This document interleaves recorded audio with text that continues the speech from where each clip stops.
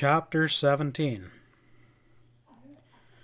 Kitty had come out from under the influence of her sedative, and Dr. Trimble was leaving her out for a time.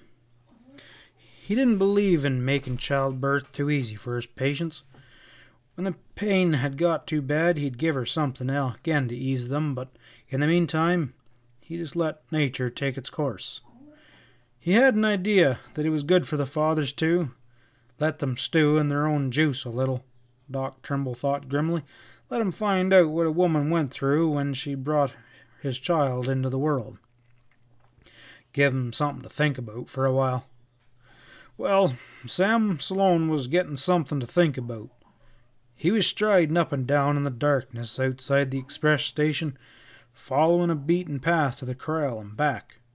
When he reached the far end of the course, he had to strain to hear Kitty's pain, and he turned and hurried back because it didn't seem right for him to be so far away.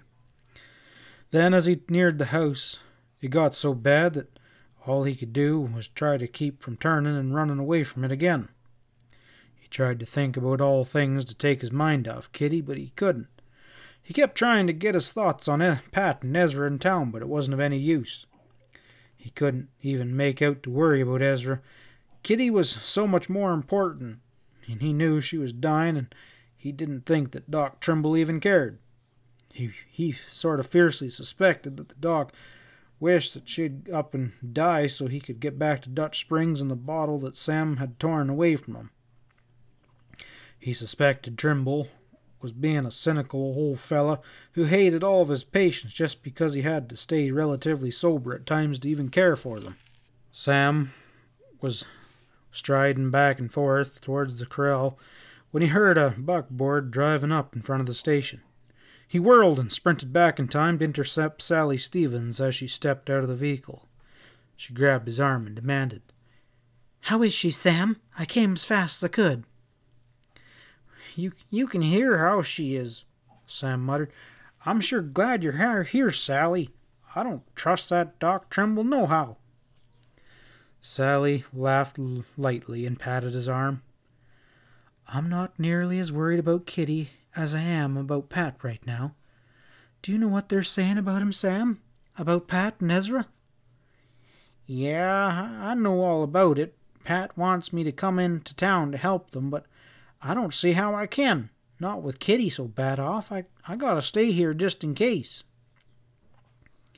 Sally stopped dead still on the threshold into the station. She turned slowly and asked in a tumultuous voice, "Have you seen Pat?" "Sure, and he's all right. Just got one bullet through the shoulder," Sam scoffed. "Just as soon as he gets Ezra back in jail. I don't see what..." "What's that? About Ezra back in jail? And you say that Pat's wounded?"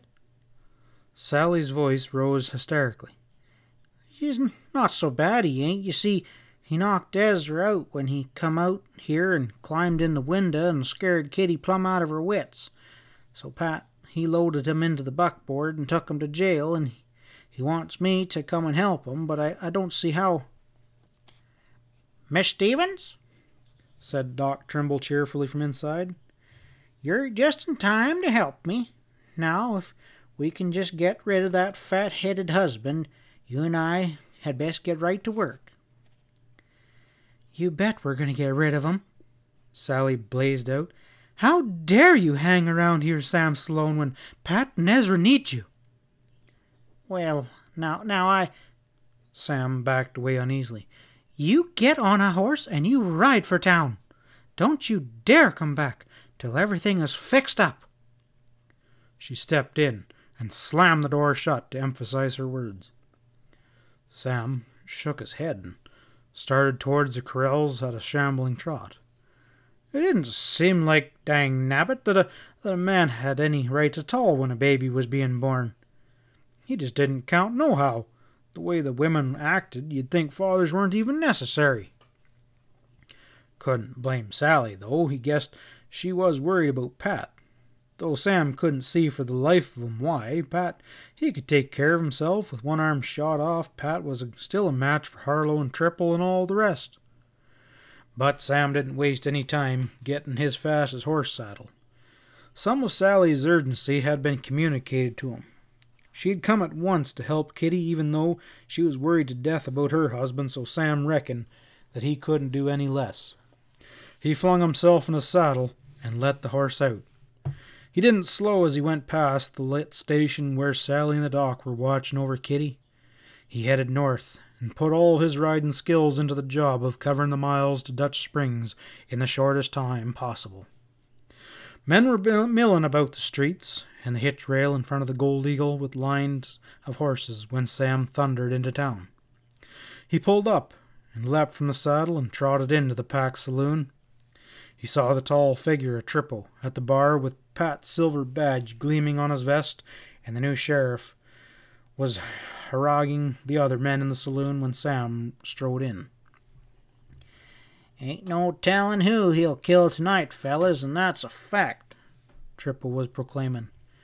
"I'd say there ain't no woman, man, or child in the valley that's safe in their beds till that varmint's been safely strung up. When he escaped that posse out there this afternoon, I got a notion that he headed down towards Pinky Wright's horse ranch, and that's where I'm going to hunt for him next. Who's riding with me?" A shout went up from the men who were willing to accept Trippo's leadership, and by that time Sam had threaded his way amongst them until he stood directly in front of Trippo. "I reckon that talk you're making is headed for EZRA," he said angrily. Trippo glanced down at the wiry little Pony Rider Express as though irritated by this interruption. "I reckon it is, little feller. Anything you got to say about it?" "Only that you're lying when you say that EZRA done any of them things." There was instant silence in the saloon. Men began to stride back to get out of the way between the two in front of the bar. Trippo's arms were folded across his chest contemptuously while Sam waited for him to take up the challenge of his words. There was a commotion in the doorway just then. A young puncher plunged into the saloon shouting, "Hey, you fellers! Know what? EZRA's in the jail right now. EZRA's locked up in the jail right now in Dutch Springs." "What's that?" Trippo whirled on him, disregarding Sam for the moment. "What cussed foolishness is that? We all know that Pat Stevens turned him loose last night." "Yeah, but Pat, he brought him back, too," the young waddy announced triumphantly. "Not more'n an hour ago. And Mr. Winters and John Boyd and Vern Pike are guarding him on accounts they ain't got no key to keep him locked up with." "You hear that, fellers?" Trippo bellowed. "That one-eyed, low-down murderer right now is where we can get our hands on him. What are we waiting for? Let's go string him up." A roar of approval answered him, and there was a surge towards the door. Sam darted aside and leapt atop a card table standing against the wall. His guns were drawn, and his lips snarled back from his teeth as he crouched above the others, dominating the room. He sent 2 bullets through the swinging doors above the heads of those struggling to get out, and then lowered the twin muzzles of his 6-gun and ordered coldly, "Don't nobody move. I'll drill daylight through the first one that reaches for a gun or takes a step towards that door." Nobody moved. Not one reached for a gun. Most of those confronted by his guns scarcely breathed. They all knew Sam Salone. They knew he wasn't bluffing, and that the slightest movement might bring death spewing from his guns. He straightened slowly and swung one of his guns in a short arc to carelessly cover Trippo, the rangy Texan. "I don't know what this is all about. I know that Pat Stevens brung EZRA into jail while this here smart sheriff and a dozen posses were out looking for him, and I'm going to see that he stays there till Pat decides what he's going to do."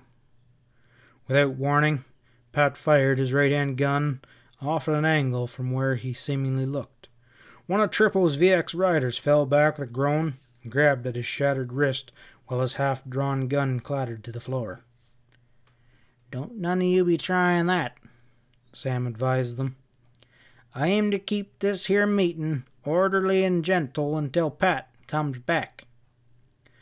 Every man inside the saloon tensed. and looked towards the door as the sound of a wild, galloping team came up the street from the south. It stopped outside, and boot heels pounded hard on the boardwalk.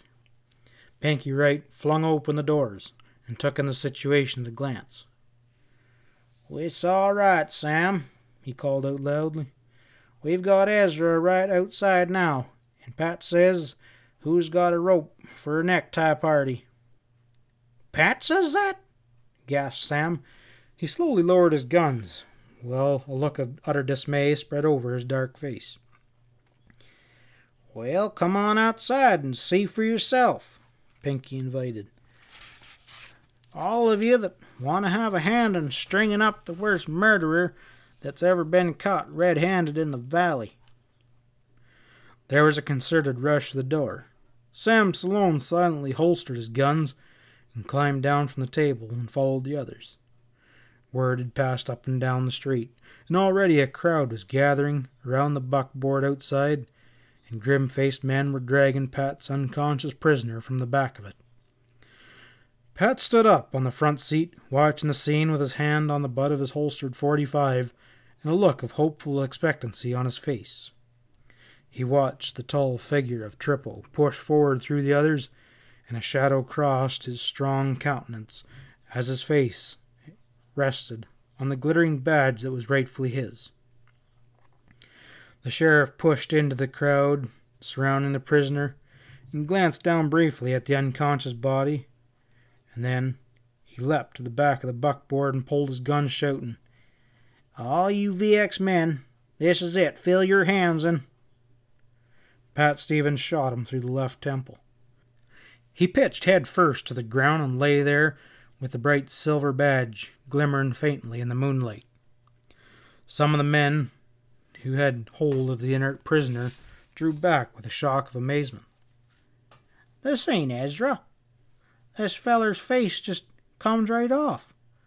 Red whiskers and all. It's a rubber mask, by golly. It's Eustace Arlo that's fixed up just to look like EZRA." "Take him out and hang him," grated Pat. "I ain't rightfully sheriff, and this one here was one time when I'm glad I ain't. There ain't no one interfering with you while you string that buzzard up." None of the mob really understood this amazing transformation of the murderer into the solid body of Eustace Arlo, but they were all so happy about it that they didn't stop to be asking any questions. And while they hustled him off to the nearest cottonwood tree, Pat stepped down from the buckboard and leaned over Trippo. He unpinned the badge and straightened up with it in the palm of his hand, looking at it thoughtfully. Sam came forward from the boardwalk and suggested, "Pin it back on where it belongs, Pat. I reckon Powder Valley will be plenty glad to get you back for sheriff without no election." Pat hesitated. He glanced down the street, where the mob of angry ranchers were dragging Arlo off to hang him, and then he shook his head. "Not right yet, I reckon." He smiled briefly, and then thrust the badge into his pocket. "Maybe I'll put it on again after it's too late for the law to step in and stop the only lynching that I ever saw that I plumb approved of. Come on, let's you and me ride to the jail and see if EZRA has come back to consciousness yet. And then you and me, we got a date to go meet your new son." End of chapter 17.